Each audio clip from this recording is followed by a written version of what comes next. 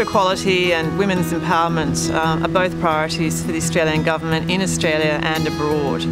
The Australian Government now has a target requiring at least 80% of investments, regardless of objectives, to address gender issues in implementation. A growing body of evidence shows that sport is a viable tool for promoting gender equality and empowering women and girls. We support a partnership between Australian sport organisations, regional sport federations to work directly with their Fijian counterparts.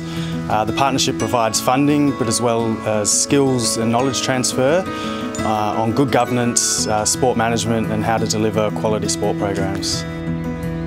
The Australian Government supports Cricket Australia and the International Cricket Council to work with Cricket Fiji to get women participating in cricket, with female development officers working across Fiji, tasked to grow the sport and increase female participation.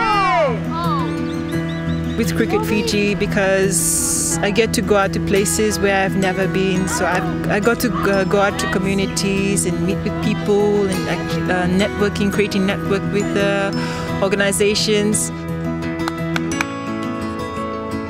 And it was something new to them, seeing a female run a program for cricket as well, because in Fiji, cricket is known to be a male-dominating sport. The compliments that we get from women is that it's really good to see women actually being active in sports.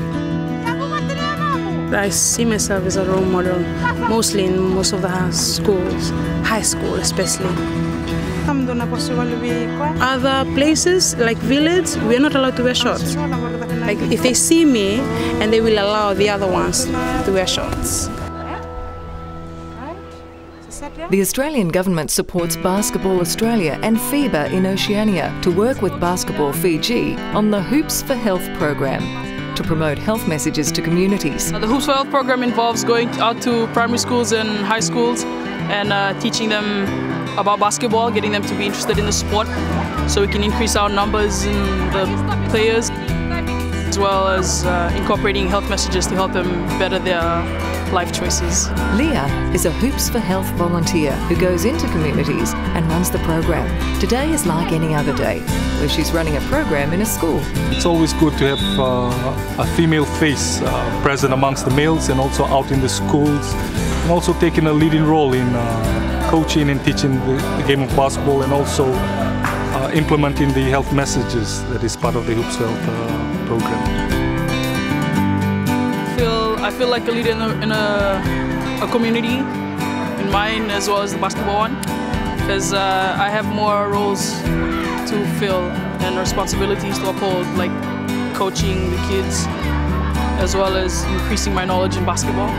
You hardly have any women who are role models in Fiji as a community leader.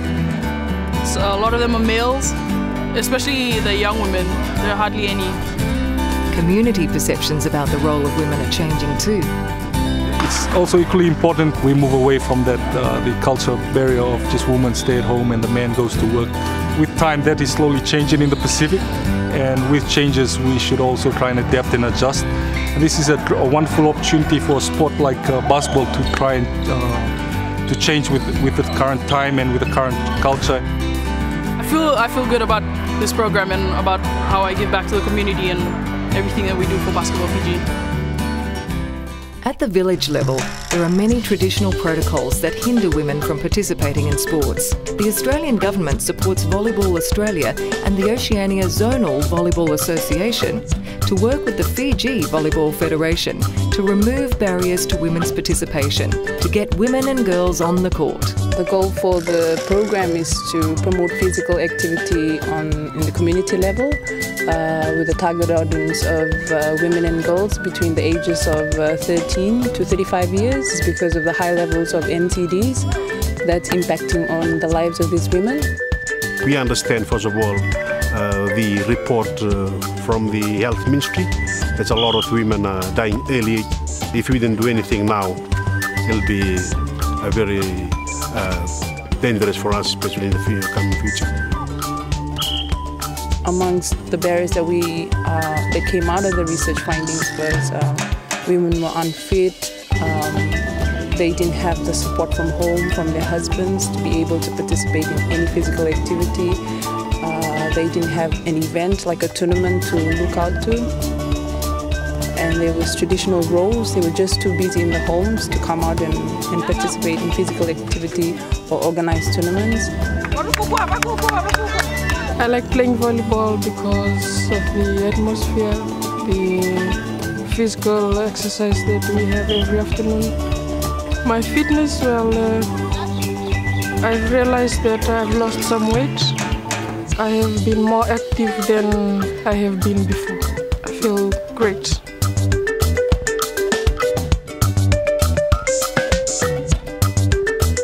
What the women are doing now in this village of Waipo, the children are looking at it as well and learning as well that physical activity is a must, and then women can also play. They don't need shorts, they don't need, uniforms to even participate. They can just wear what they're wearing and just jump in the court and play. Even the elderly women over 60, they're playing, so that for us is a very good thing.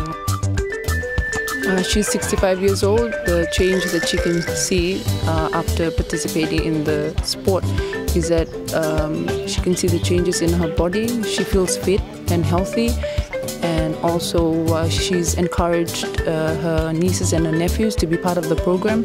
So now it's a family affair. Everyone comes out and play on Monday.